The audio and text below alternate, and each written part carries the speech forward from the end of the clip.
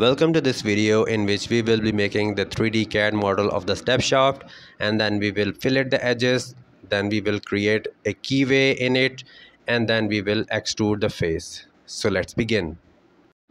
First of all, select file, click on new, click on part, and then click OK. So select front plane, click on sketch, and first we will be making the circle. Press escape button, then select this smart dimension command. Make sure you have selected this mmgs as units,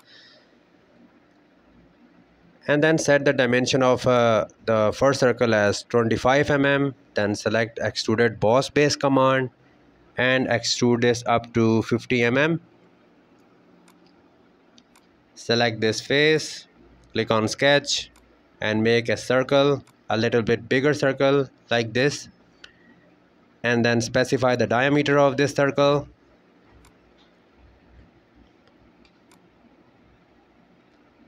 "35 mm",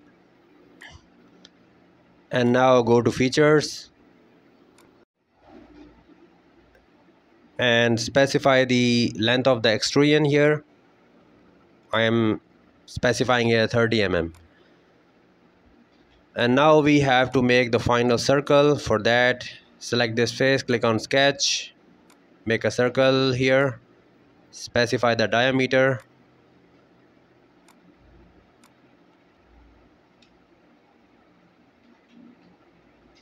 "55 mm". Then again extrude this, and for this time extrude this up to 10 mm. Okay, and now it's time to learn how to use the mirror command. For that, select this plane in reference geometry, select this option, and select the front plane. Let me show you. We have to move in this direction, so for that specify here 90 mm, because we need a plane at the face. After that, click OK, and our plane is ready for the mirror feature. Select this mirror command, and as you can see in face/plane, our first plane has been selected. And as we have to mirror the bodies rather than features, that's why we only need to select this shaft. And you can see these three circles has been appeared. These are the three steps that we have created earlier. Click OK, and here we have our complete shaft, and this is how we can use the mirror feature. You can apply any color. I have applied this brown color. So select this fillet command, select this edge and specify here 2 mm. Then select all of these edges of the shaft, and after that click OK, and here we have the filleted corners. Now it's time to extrude this face. For that, select this face and click on sketch, and select this corner rectangle and make a rectangle like this. Okay, specify the vertical length as 18 mm and make all of these lines as construction lines like this. After that, select the line and make a sketch like this on the upper side of the rectangle. Similarly, we have to make the same sketch on the lower side of the rectangle as well by using the line command. Okay, now let's complete this sketch by making this line.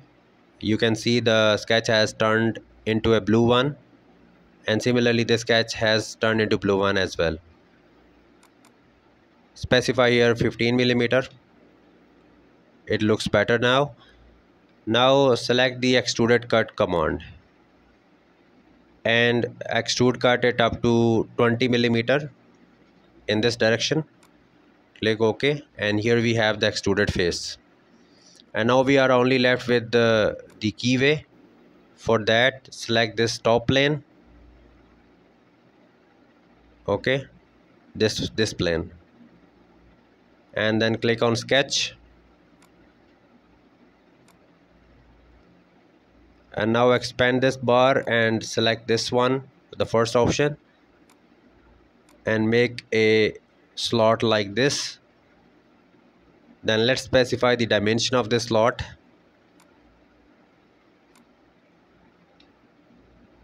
Let's select the side of this slot and make dimension as 15 mm. Then this point,